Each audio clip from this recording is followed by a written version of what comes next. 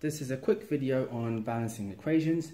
This video is for those people who are looking at balancing equations for the very first time. This is a really important skill in GCSE chemistry.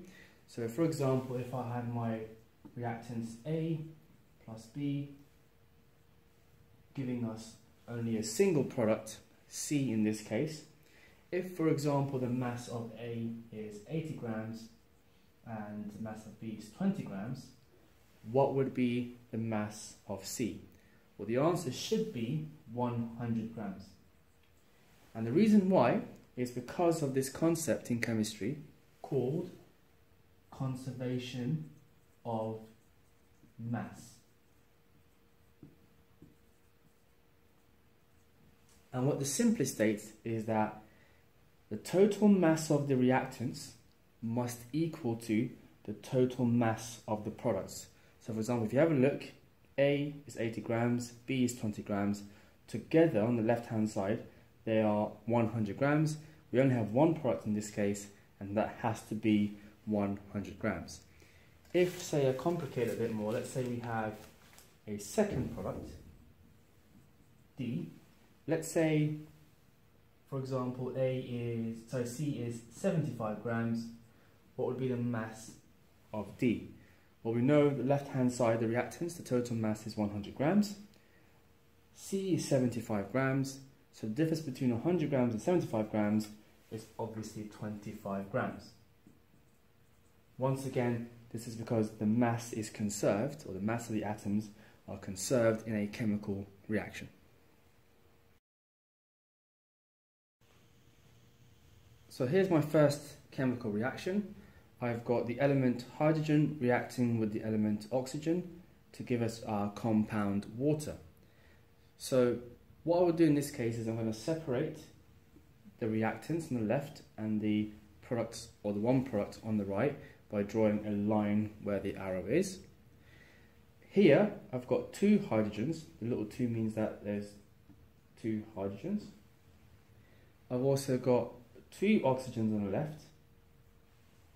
On the right hand side, I have got two hydrogen and one oxygen. Now you can see the number of atoms on the left and the right are obviously unbalanced. Now there's a couple of rules you have to bear in mind before you start balancing this. Rule number 1 is you should not change the little numbers. Okay, so the little numbers are called subscripts. So it's this little 2 here, for example, that 2 there, and that 2. You cannot change them, and you cannot add them onto existing elements or compounds. So for example, you might think, oh, I'm going to balance the oxygens by putting a 2 over here.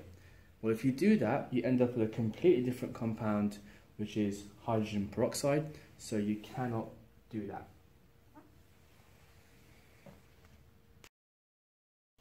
Rule number 2 is you can only add big numbers in front of each molecule. So what that means is, for example, I could put a number 2 here, I could put a number 4 here, any number to balance this equation. Now this number, or these big numbers, have to go at the front of each molecule, the ones that you're trying to balance. So you can't, for example, say put a 2 over here. It has to be at the front. So now that we know our 2 rules, let's balance this equation. We have 2 hydrogens on the left, 2 hydrogens on the right. So I'm going to leave the hydrogens alone for now. You have 2 oxygen atoms on the left, but only 1 on the right. Now remember what I said, you can't change the little numbers or add them on. So I can't put a 2 where the oxygen is. So I have to only add a big number in front of this molecule of water. So to balance the oxygens, I put a big 2 over here. Now this creates a problem, okay? Because now we have 2 times 2 of hydrogen. So we now have 4 hydrogens in total on the right hand side, but we only have 2 here on the left. And you can solve that by putting a big number in front of this hydrogen so that there are 4 hydrogens also on the left. Now if you have a look, all the atoms are balanced on both sides of the equation. So the reactant side is equal to the product side. Okay, so we can now rub these bits off, and we end up with that as our final equation.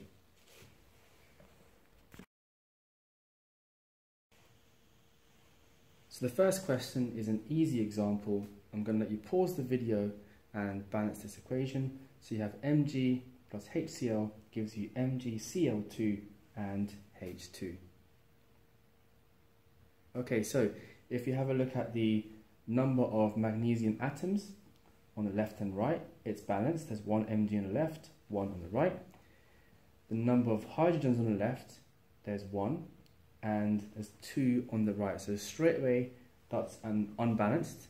If you look at the chlorines, there's two chlorines on the right, one over here. So you can solve this by simply putting a big 2 in front of the HCl. So now you have two hydrogens on the left, two on the right, two chlorines on the left, two on the right.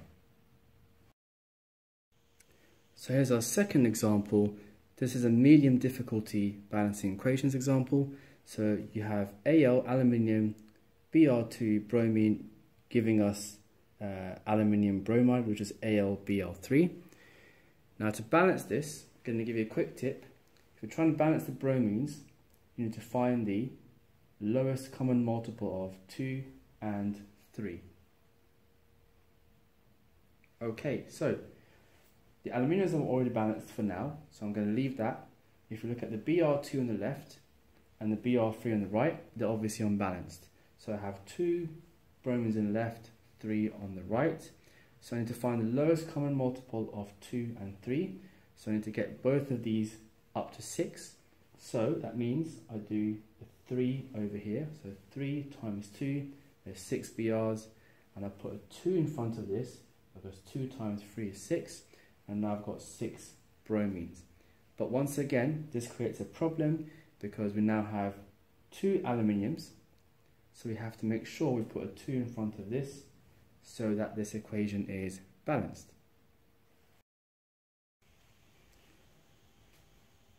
This next example is another difficult example, but it's not any more difficult than the previous one, except that this time there are brackets involved. So if you have a look at this compound over here, you'll see there's an OH and a little 2. What this simply means is that there are 2 OH groups in this compound. So there's 2 oxygens and 2 hydrogens. Make sure you bear this in mind when you're trying to balance this equation. You can pause the video now and try to balance this. So, I'm going to start off with the calciums. There's 1 calcium on the left, 1 calcium on the right, so that's balanced. If you look at the number of oxygens on the left, there are 2. There's 1 on the right, so immediately that's unbalanced. I'm going to try and put a 2 over here. So now I have 2 oxygen atoms on both sides. I've got 2 hydrogens here, 1 hydrogen there. So in total, there's 3 hydrogens on the left. There is 4 hydrogens on the right. So to balance that, I'm going to put a 2 over here. So now I've got 2 here and 2 here, 4 on the left. Check the chlorines.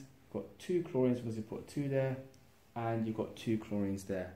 So that means all the atoms now are balanced in this equation, and this will probably be worth 2 marks in the exam because you put 2 numbers to balance it.